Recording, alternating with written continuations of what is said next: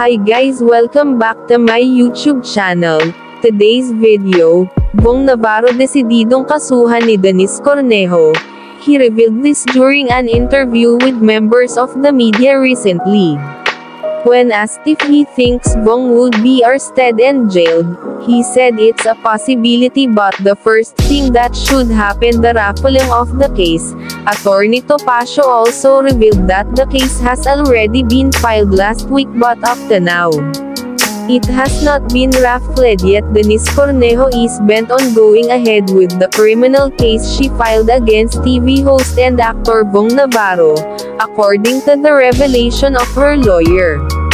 Attorney Ferdinand Topacio, the famous trial lawyer, recently Saturday down with some members of the media to talk about where the case is right now, when asked by a member of the press about his client Deniece. He said that the model doesn't want to be interviewed, she's okay, yung last na nakausap ko siya, may worship service siya, may Christian meditation sa out of town. Attorney Topacio said, ayaw na niya magpa-interview but she's ready, willing, and able to testify in court pagka kinakailangan na.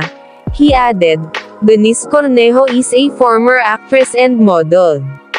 Her name was thrust into the limelight after she alleged that she was sexually attacked by TV host and actor Vhong Navarro.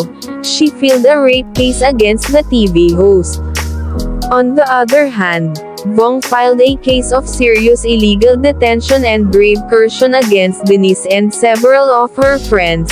The rape case filed by Deniece against Vhong resurfaced recently after the Court of Appeals granted the petition of the model and directed the Taguig Prosecutor's Office to file the case against the TV host. Last week, the Taguig City prosecutors have filed a case against Vhong Navarro over the alleged attack of Deniece Cornejo. The DOJ has already junked Cornejo's complaint against Navarro for her allegedly inconsistent statements in her affidavits. However, the Court of Appeals granted Cornejo's petition regarding the dismissal of her complaint. The Court of Appeals stated that it is better for Navarro to defend himself at trial.